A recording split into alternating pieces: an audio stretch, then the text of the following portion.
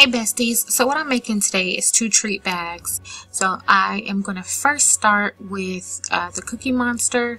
I need to change this a little bit because I want the mouth to be see-through. So I'm going to go ahead and hide this really quickly so I can take care of this one. So I'm going to duplicate this and I'm going to unlock one of them and remove the eyes. And then I will click here and click contour. I just want the mouth area, so I'm going to click off of this and then exit out. Then I will slice this and then I will remove the mouth part. Okay, now I'm going to delete these and then I will ungroup this. I will go ahead and put my Cookie Monster back together. Just like this. Okay, and then I will group this. Everything else will be deleted. Okay, so that's one thing, and then the other thing, I am going to take my fishbowl and my Elmo and I'm going to twist this around. And this will be cut in cardstock, so I'm going to make it blue. I don't technically need to change it, but it will be blue and it will be cut in cardstock. So I'm going to leave it as a cut. And then I'm going to resize it to about 3.5 inches.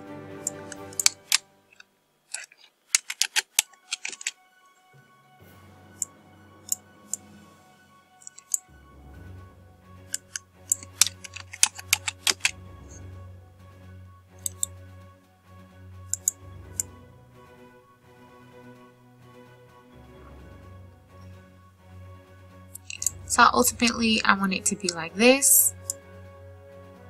Okay, and now I'm going to go ahead and click Make It. You'll see here the different cuts and also my printing cut. Go to Continue, Send to Printer, Advanced Options.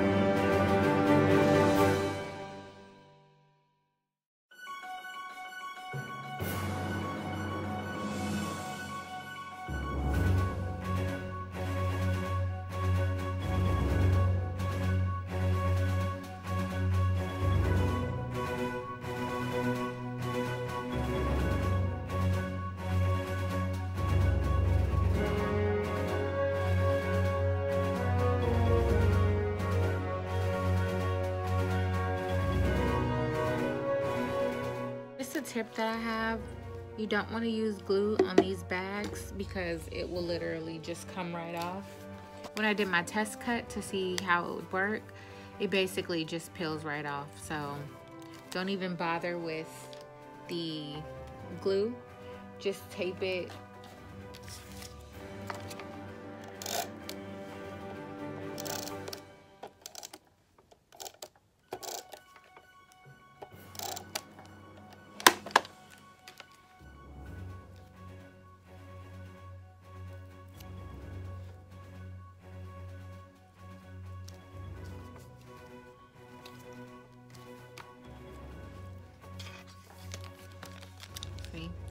Nice and sturdy on there.